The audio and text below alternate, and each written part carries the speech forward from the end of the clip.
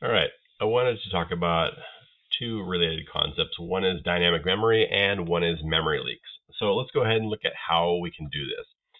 First of all, you can use pointers. And so if I have a pointer int star num, this pointer can be assigned to a integer value in memory somewhere. And you could use that by saying something like int x, and then I could have num be equal to the address of x, and that would work just fine. However, x is already declared and created, and it's already got this fixed memory. So let's look at how to dynamically add something. If I wanted to put a value at num, I could create a new integer. So I could say num equals new int. And so what does that do? Well, that makes it so that now this pointer is pointing to a piece of memory. And then I can assign a value to it by saying star num equals 10. So that will give it a value. And then if I want to display the value, I can just use a cout statement. Cout. And put out star num for the dereferenced number. And so that works great. Now, if I run this, run the code, you can see that in fact it does assign, well, there's a number 10, and that all works great.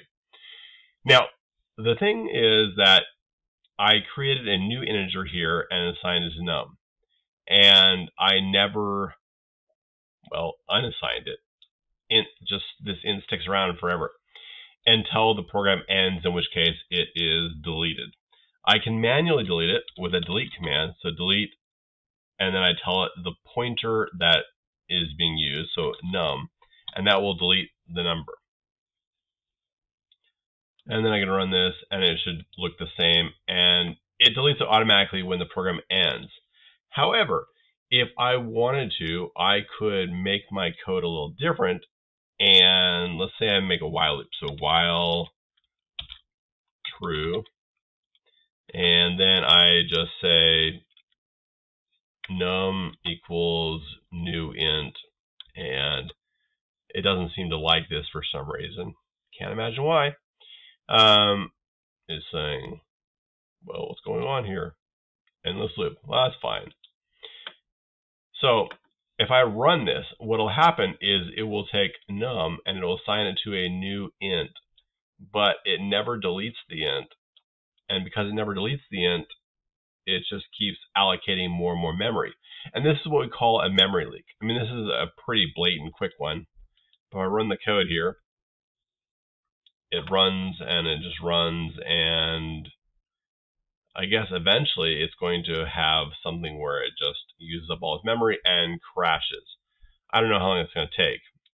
This is a pretty good computer and it has lots of memory, but it could take a long time. I'm not allocating that much memory, so it's just grabbing it and endlessly just using it up. So if you have programs like this and they run forever, eventually they can consume a lot of memory. And if you have a program such as like a web server or something with this kind of a new statement being used without deleting it, then eventually your web server is going to crash. So make sure wherever you allocate memory with this new command, you also put in the delete. It's ideal to put in the delete the same time you put in the new command. So you put in the new, and then you put in the delete, and make sure there is a clear path from the new to the delete. Anyway, this is how you can do dynamic memory allocation. Use the new command and then the delete command.